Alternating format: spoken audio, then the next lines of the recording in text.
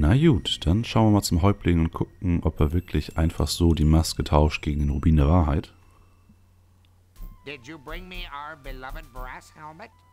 Ja. Oh, thank you. You have performed a great service for my people. From this day forward, you shall be known as heroes of the swamps. Take the ruby that you requested and guard it well. Take also this trident as a token of my appreciation. Wir sind jetzt Helden des Sumpfes. Na gut. Und einen Dreizack haben wir bekommen. Wir haben jetzt 23. 33. Sehr schön. Und den Rubin der Wahrheit ziehen wir gleich mal an. Oh, die Jadehalskette macht ein Gauner-Level. Das ist doch mal praktisch. So. Das heißt, wir haben jetzt einen Rubin der Wahrheit. Das heißt, wir können zurück in den unteren Opinwald. Und da den Wagenlenker mal ansprechen. Der untere Opinwald müsste das da sein. Da sind wir ja letzte oder vorletzte Folge durch Zufall drüber gestolpert. Nee, nicht da lang. Nächste rechts rein. Nee. Nächste rechts rein. Nicht in das Sumpfwasser laufen. Nicht zu der Kiste laufen. Ah ja, hier sind wir richtig. So, kurz pennen. Ja, wir schlafen jetzt, damit Bakate aufwacht. Das macht absolut Sinn. Finde ich auch. Und das funktioniert sogar. So, wo war der Wagenlenker? Doeks Wagen, der ist da. Da müssen wir mal einen ganz schönen Umweg laufen. Also ich gehe mal hier erstmal eine Weile rechts an der Wand lang, dann müssten wir irgendwann so in der Mitte rauskommen.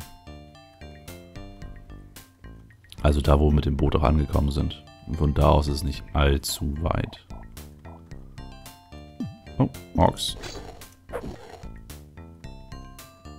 Das ist schon mal ein gutes Zeichen, denn die Orks waren ja auch bei der Landestelle von dem Boot. Da ist die Landestelle. Einfach rechts rum weiter. Und dann gucke ich gleich mal auf die Karte, wo wir dann gelandet sind. Nach diesem Blindflug quasi. So, wo sind wir? Wir sind schon recht richtig. Jetzt müssen wir hier durch und durch die eine Wand, durch die andere Wand, durch die nächste Wand. Nee, durch die müssen wir gar nicht. Wir müssen zurück. Darum. Also uns ungefähr nordwestlich halten. Das sieht schon mal gar nicht so schlecht aus. Was sagt die Karte? Die Karte sagt, du bist beim Bettler. Der Bettler ist nicht mehr da. Das ist ja auch kurios. Wer hätte man da noch irgendwas machen können? Aber wir haben eigentlich das Netteste schon getan. Also wir haben ihm die ganzen Silbermünzen gegeben. Jedenfalls die größte Summe, die wir geben konnten. Das waren, glaube ich, 5. Na, vielleicht treffen wir ihn später nochmal.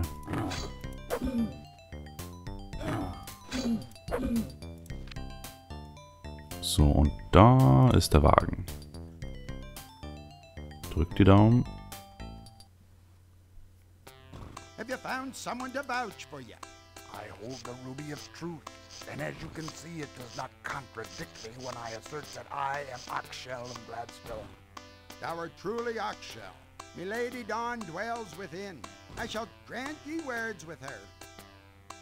Ja, ist schon komisch, dass Dawn nicht einfach uns gehört hat. Aber egal. Oxshell, it is you. What news do you have from the Droracle? Well, we think we know where to make the elixir, and we're making progress in assembling the ingredients, but frankly, we barely know what we're doing. It appears the Droracle is fond of riddles. Be that as it may, you are at this moment Gladstone's best hope. Take my key to Richard's casket. It, along with its 3 counterparts, will allow access in order that you may apply the elixir to poor Richard. Splendid. Let's be off to save our good king. Bakata, you know this violence interferes with your training. You must stay here with me. Here now, I will not abandon my friends nor my key. My personal achievement means nothing to me while the kingdom is in peril. Fine. If you must ignore my counsel, I cannot stop you. Oxshell, At least take these vials to hold some of the ingredients of your elixir. Bakar hat sich dafür entschieden, bei uns zu bleiben, anstatt seinen Lehren nachzugehen. Das ist auch ganz gut so, denn wir haben recht viel in ihn investiert. Zum einen Level und zum anderen Ausrüstung. Aber wir haben jetzt noch 2 Flaschen bekommen.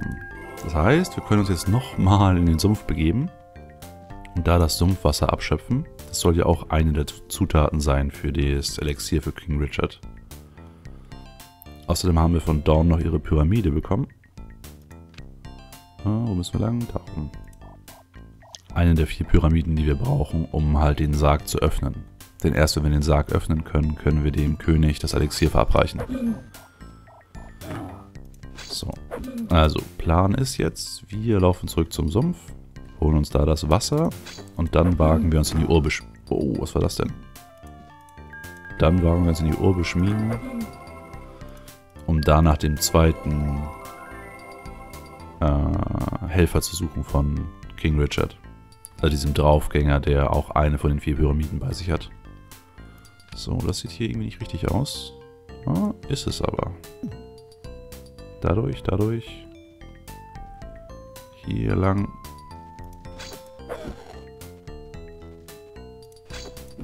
So. Na komm, lasst uns durch. Ist ja alles Erfahrungspunkte und so. Aber wir würden doch ganz gerne weiter. So. Okay. Das dürfte ich hinkriegen, ohne nochmal auf die Karte schauen zu müssen. Und... Jo.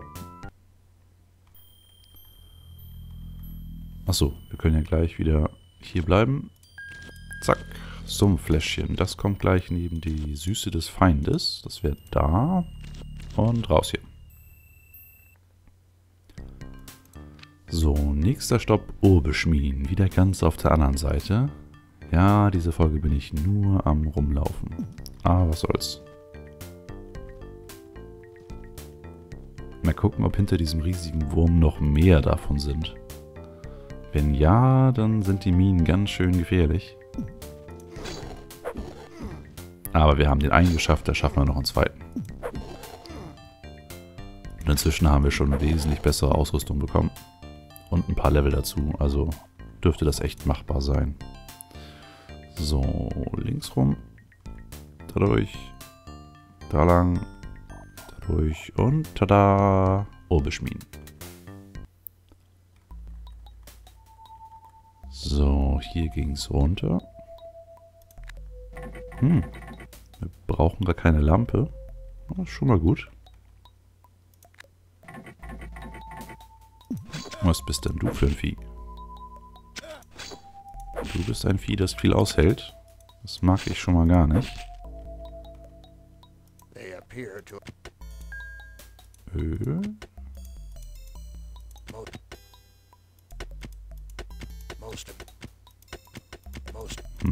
Ja, nichts drin.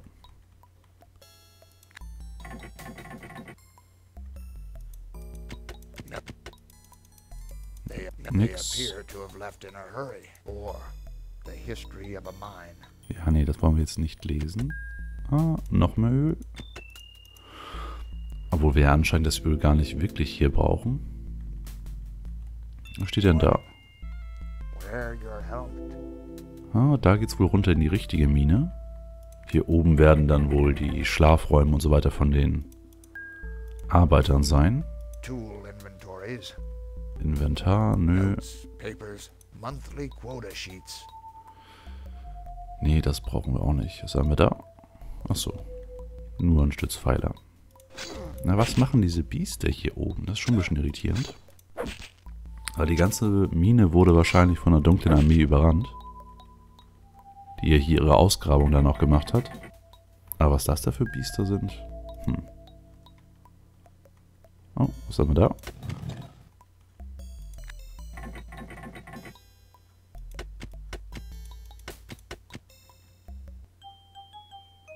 Na nu.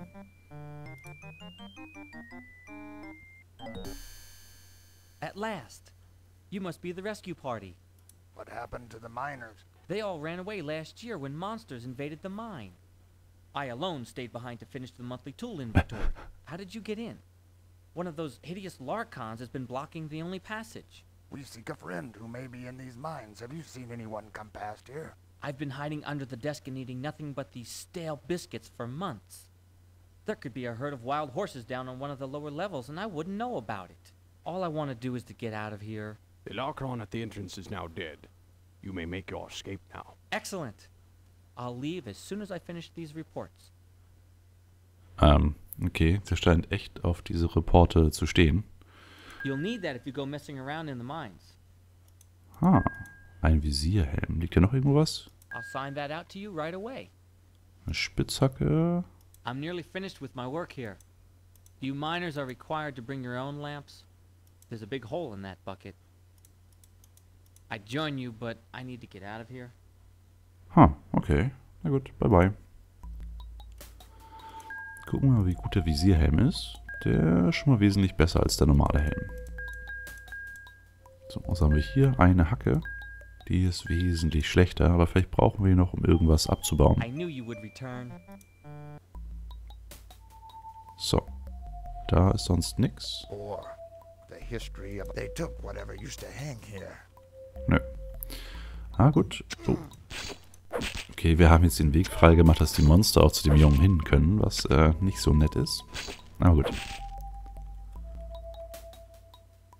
Das sind echt viele von den Viechern hier. Komm, Stipp. Obwohl, wir können mal ausprobieren, ob die gegen irgendwas anfällig sind. Ah, dagegen auf jeden Fall schon mal.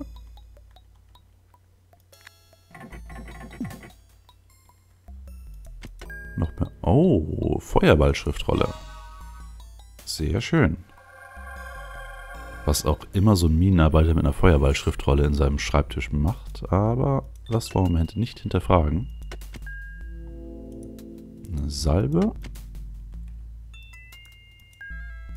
Noch mehr Öl. Tool inventories. Nix. Und kein Schalter? Nö. Nur noch mehr Gegner. Zip, zip, zip, zip. Ja, Bakata sollte auch ein bisschen Magie benutzen. Denn er ist ja eigentlich ein Magierlehrling.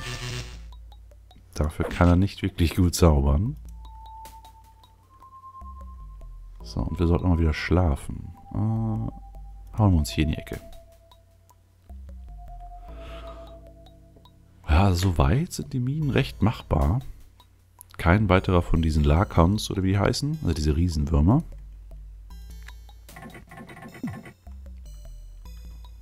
Nix. Noch eine Salbe. Ein Holzhammer, davon haben wir doch schon einen, oder? Gucken wir mal. Holzhammer. Schmiedehammer.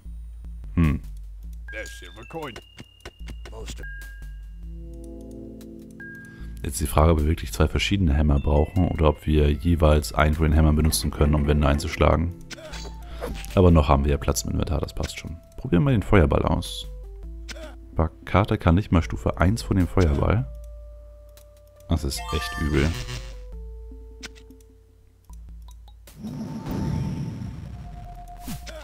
I don't have enough magic. Das da sieht aus, als wenn man es kaputt machen könnte. Nimm mal den Hammer in die Hand. Obwohl, warum nicht gleich zwei? Wusch, wusch. Wusch, wusch. Nichts passiert. Vielleicht die Spitzhacke? Oder es ist einfach nur Deko. Ja, scheint nur Deko zu sein. Öl. Salbe. Sonst nix. Na gut, dann kannst du auch wieder deine Armbruste nehmen. Da. Walküre und Pfadfinder. So. Wo kommst du denn schon wieder her? Die scheinen echt mittendrin einfach so zu spawnen. Anstatt von irgendwoher angelaufen zu kommen. Was ein wenig irritierend ist. Ein Schloss, das sich leicht knacken lässt. Und It opens. I say, this lever won't budge. Eine Maschine, die wir wohl irgendwie wieder in Gang kriegen müssen. Okay, das merken wir uns für später.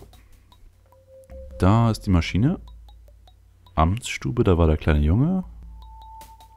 Oder der kleine Mann. Ich weiß nicht wirklich, wie alt er war. So, und da gucken wir aber erst nächste Folge rein. Speichern wir kurz ab. LP 015 und bis gleich.